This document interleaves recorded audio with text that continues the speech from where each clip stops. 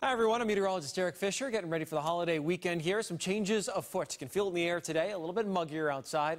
Area high pressure is setting up off toward Bermuda. That's going to pump up the heat and humidity. The warm front that's been causing some clouds today, that will slowly be lifting its way northward as we head into the day on Friday. And we'll watch this whole stretched out frontal boundary. This is going to be lined up around northern New England this weekend, and that's where a lot of the storminess is going to reside. So here's how it all pans out. Tonight and into tomorrow morning, a chance for some showers and a few rumbles across New Hampshire and far northern Massachusetts. And then we'll get back into the sunshine for Friday. And then in the afternoon and evening, some scattered thunderstorms develop. They'll be most likely north and west of Boston. Same idea for Saturday. Most of the storms north and west of Boston popping up in the afternoon. So interior New England, very stormy. Less so for southeastern Massachusetts. And then that front will be moving through as we head through the day on Sunday. And with that, a few more scattered showers and storms.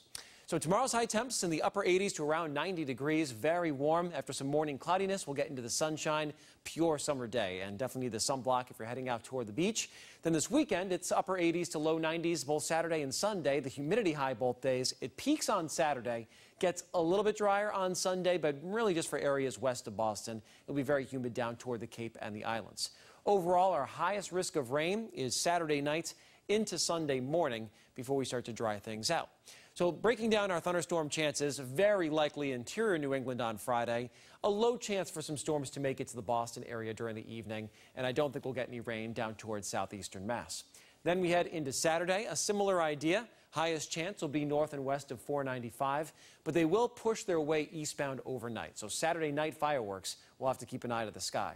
Then on Sunday, a decent chance for some pop-up showers and storms, especially inside of 495. So eastern New England, the highest chance for the second half of the weekend.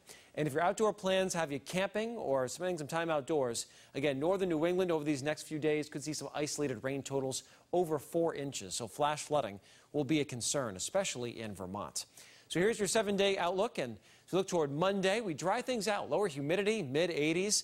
Really nice day. Just a slight chance of a pop-up afternoon shower.